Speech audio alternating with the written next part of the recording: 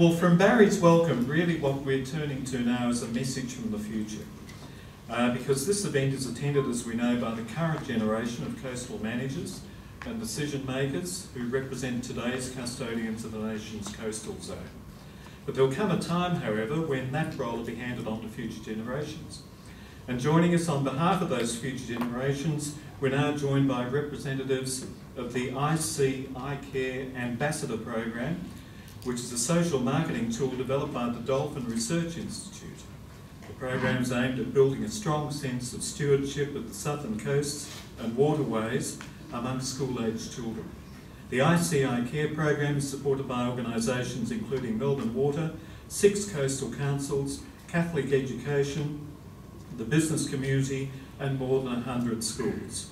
Previous ISIC Care ambassadors have now graduated and many of them are preparing to become the next generation of environmental managers.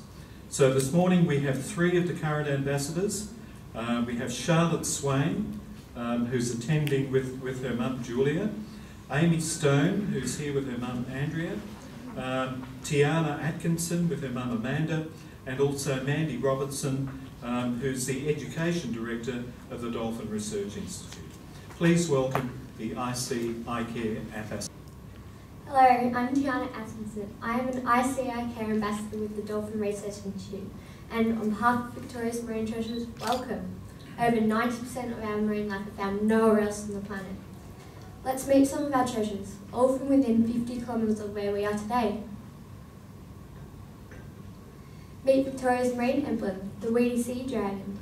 They are related to seahorses but are as unique in the water as echidnas are on land. The blue devilfish grows up to about 30 centimetres and lives in caves where males protect their eggs. Furco's nudibranch is one of the world's most spectacular sea slugs.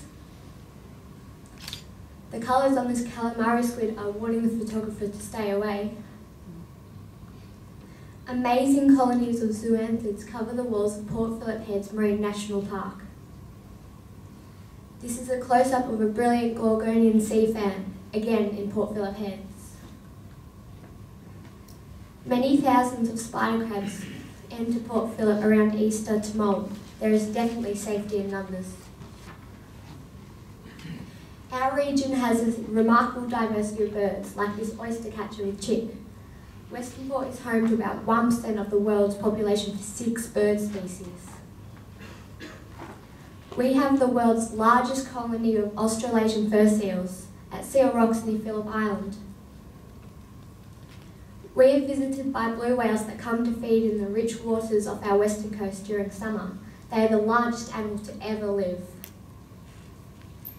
Our kelp forests are home to some of the world's fastest growing organisms. Port Phillip has the world's smallest sea star. Port Phillip is home to a resident community of bottlenose dolphins. And we have a remarkable community of common dolphins that came into Port Phillip in about 2006 and stayed. And why wouldn't you? Everywhere else in the world, this species lives in the open ocean.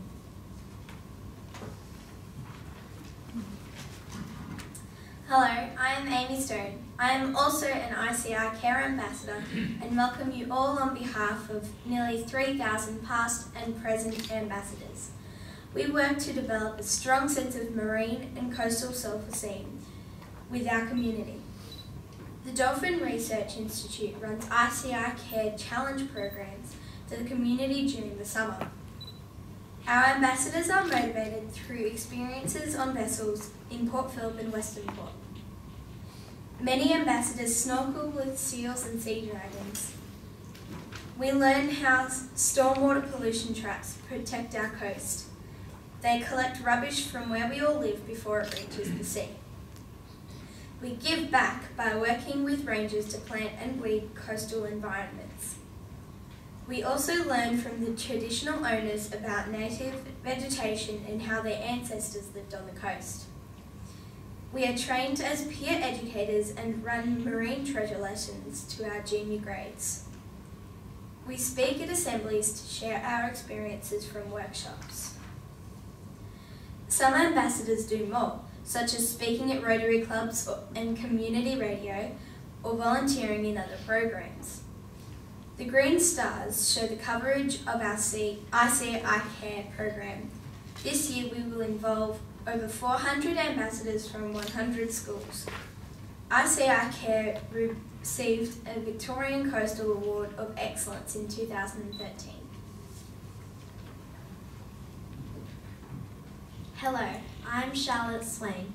I'm also an ISIC Care Ambassador. Welcome. On behalf of future generations who must rely on us all to be successful ambassadors and stewards for Australia's marine environment. We all love the coast and want to live and work near it. The photo shows the suburbs of Eastern Port Phillip. In Hastings, on Western Port, natural environments, suburbia, boating, a port and heavy industry must all coexist. Mornington Harbour has picture postcard beauty on a calm day that attracts large numbers of people for a variety of uses. The ruggedness of a rough day has its own beauty, but also presents issues for coastal managers. You can see the major reconstruction of the pier. Heavy weather coinciding with high tides puts buildings at risk. Even the most severe conditions won't stop some of us enjoying the coast. Major storm events provide a graphic reminder of the connection between the catchment and the coast, as this February 2011 feature in the Age shows. Many of our drains now have litter traps to capture the gross pollution. They only work with medium rainflows. Suspended and dissolved materials flow straight through. In major storms, everything overflows. Much of it lands on our beaches. Our challenge is that 60% of the community think this rubbish all comes from beach visitors. They don't connect where they live and their impacts on the coastal environment. Perhaps nothing better symbolises the tension between the natural values of our region and our use of the coast than these whales visiting Hastings Harbour with the petrochemical plant in the background. It is reinforced further when you consider that Hastings is in the middle of the Western Port Ramsar site and the Western Port UNESCO Biosphere. The coastal and marine values in this region are remarkable. This map shows that we have 13 marine national parks and sanctuaries within 90 minutes drive of 4.5 million Melburnians. We can't find another major city which has that. In closing, I want to go back to my first words where I welcomed you on behalf of future generations. On behalf of myself and my fellow ambassadors, Tiana and Amy, I want to thank the Sea Change Task Force for the opportunity to speak, and to you all for caring about our wonderful coast. Thank you.